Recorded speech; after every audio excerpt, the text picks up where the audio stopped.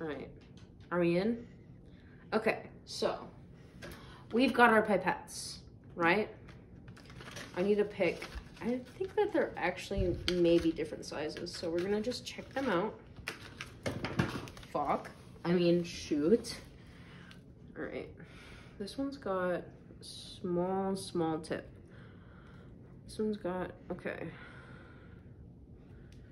So these two are the same width, but this one will squirt more water faster. So this is a no-go. We don't want that. We want the least amount of ant disturbance possible. And neither of these will be more disturbing than the other, and this one's gonna be more aggressive for me to have to squirt it out because it's a smaller tip. So we're gonna use this pipette. I already filled up a human cup of water to give to my ants because I actually am pretty fond of giving the inanimate things around me human things, right? Like I like giving my plants the water from my water bottle. I don't know if that's, oh fucking hell. We need to get more water in here because I can only do one incision, so we have to get the whole pipette full, which means doing something a little bit along the lines of this. We have to clear the air, get it into the sphincter. You see that? We're filling this up slowly.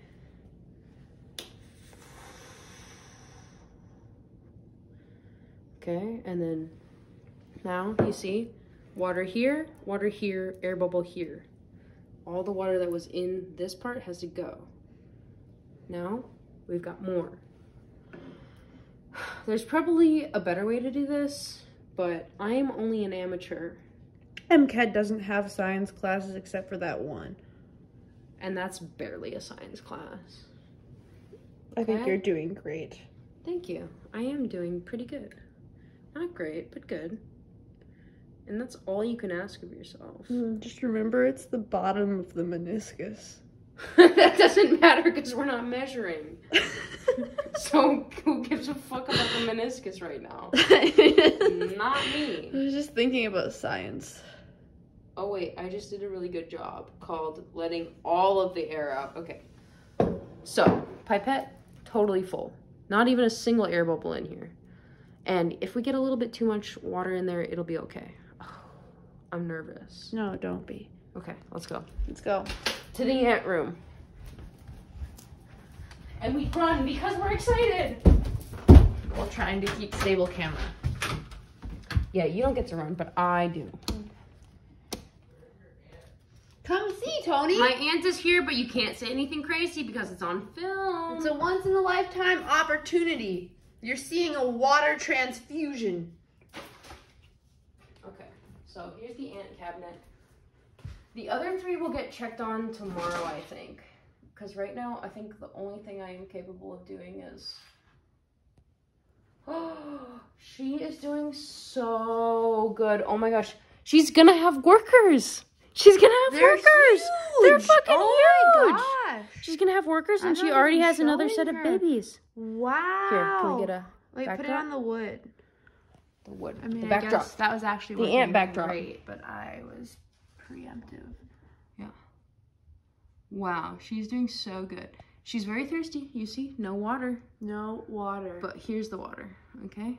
And look at those babies. They're so big. They're fucking big. They're literally so big. They're gonna be ants soon. Oh my goodness gracious. Okay, so I can't get too excited while I'm holding her. Okay. But transfusion time. We need to set it on a flat surface next to this monster. That's Tony's. Get it out of here. Okay, and I need to go. I've already planned this out in my head. We need to burst the cotton, but not so much that it pulls the cotton. Yes. Yes. 2 hands is good. Don't eat your eggs, baby.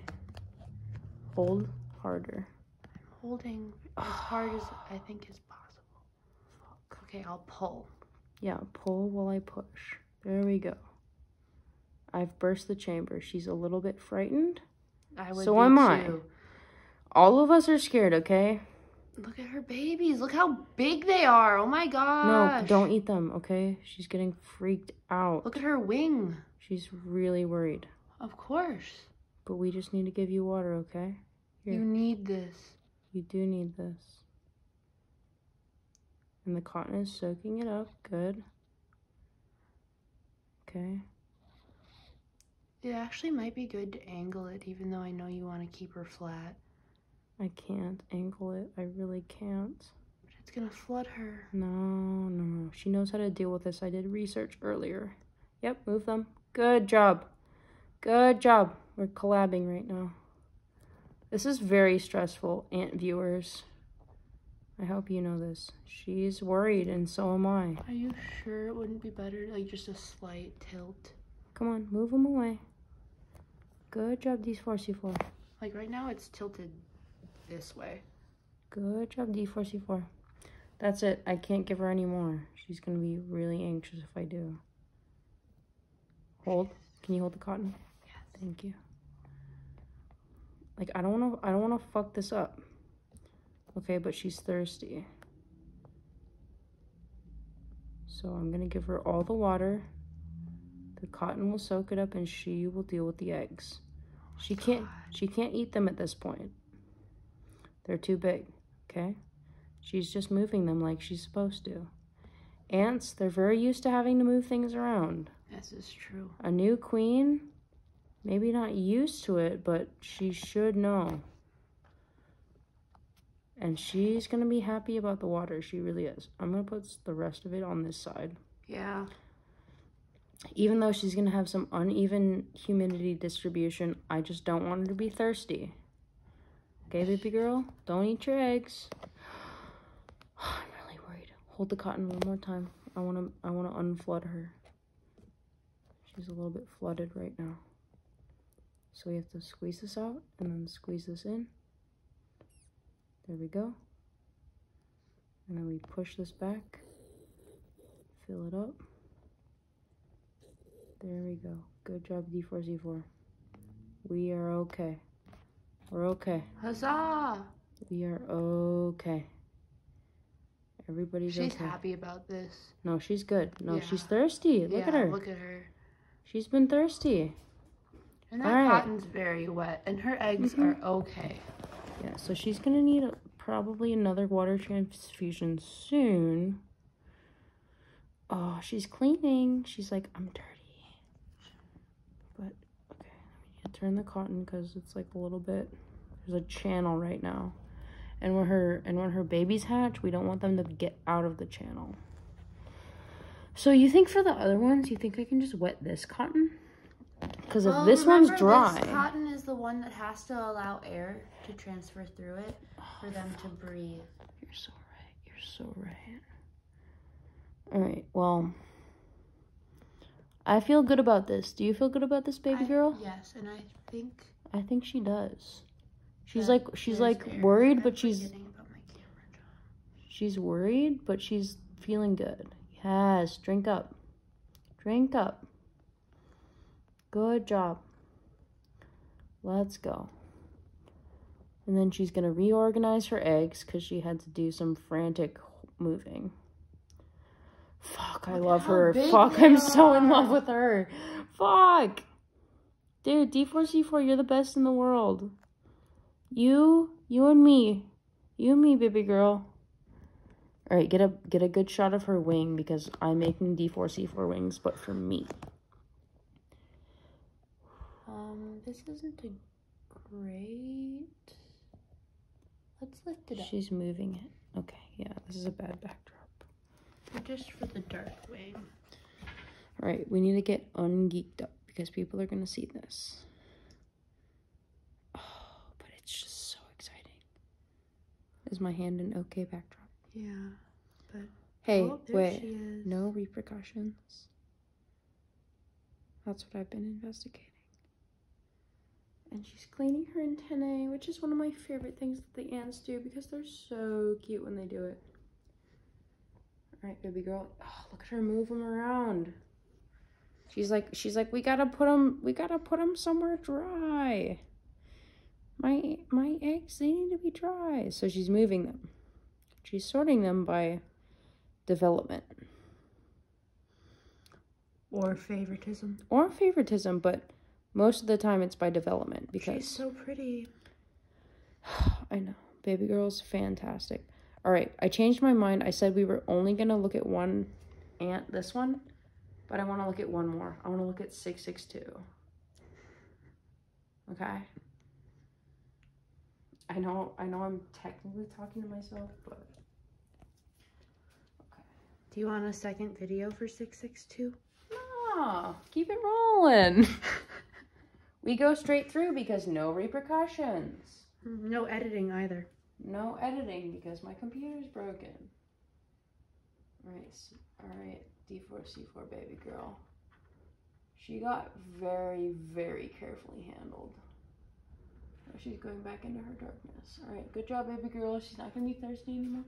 662 is all the way out of her darkness. So is D4, C4 too. Oh no. What is this all about? Oh, she's asleep. Alright. Still technically no development. Oh, she just woke up. Hi, sweetie. Oh, there's the flies. I'm really worried about the fertilization of these. Because they should be bigger. She still has water. She's still wet. I'm worried about the size of these tubes too. Because of like efficiency and such. I'm doing a bad job with the focus. I apologize, viewers. It's okay, viewers. She hasn't eaten them, but they're showing very little development. And D4C4 is an anomaly because she's in the bad tube. One, she's in the bad tube, which I thought was the bad tube. Oh, up here, yeah. What I thought was the bad tube, and so I got bigger ones. And now these ants are like, this is too much room. I don't know. She looks much smaller, but it's true. Her test tube is... Her test tube is bigger. Significantly. Like twice the size, These may not be fertilized. I agree with you. I see no male mini ants. There's like a couple that are bigger than normal pupae, which is good. Which means that technically they are fertilized. But why is there no movement? Are they different types of ant? Yes, well, then they are. Maybe this is just a more patient So, ant. yeah, 662 and D4, D5 are different than D4C4 and D4C4 too. They're different. But I don't know. We caught them 2 days apart. D4C4, we saw the wing drop, which is a good sign. Are you nodding? Absurd. Absurd. Anyways, we saw the movement of the wings. And she has the wings. I really don't know. Well, she has eggs. At least you don't have a super major stuck in there. But here's actually, do you remember your theory about me putting the ants on a leash and getting them fertilized? Yeah. If these eggs don't hatch and they survive, I will be putting D4C4 and D4D5 on a leash, sending them out where I know the male ants are, getting them fertilized, and putting them back in their tubes. This sounds like a horrible plan. Look at this. This is a male ant. This is also a male ant. Oh, so we don't even need to go anywhere. Okay, see, they're essentially on leashes right now. They're essentially on a leash. Yeah. Look at this. Look at this. Male ant. Male ant. You think that these male ants are attracted to the cabinets because of how many queens are in there?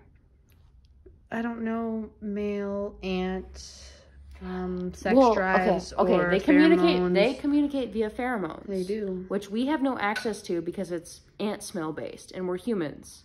So we don't smell the ants. And we don't understand their... Yes, I have tried. I have seasonal allergies, so I failed. Regardless. Even if I didn't, I feel like I would have failed because I'm not an ant, even though I want to pretend like I am. But look at that. That's two. You got rid of them. 1, 2, 3, 4. There was like 20 in your bathroom. Five webbed male ants onto the cabinet where my queens are sitting. Are they unfertilized? Couldn't be. Now I want to check on all of them, but I said I was going to wait till tomorrow. Yeah, save yourself a surprise. Okay. Good idea. All right.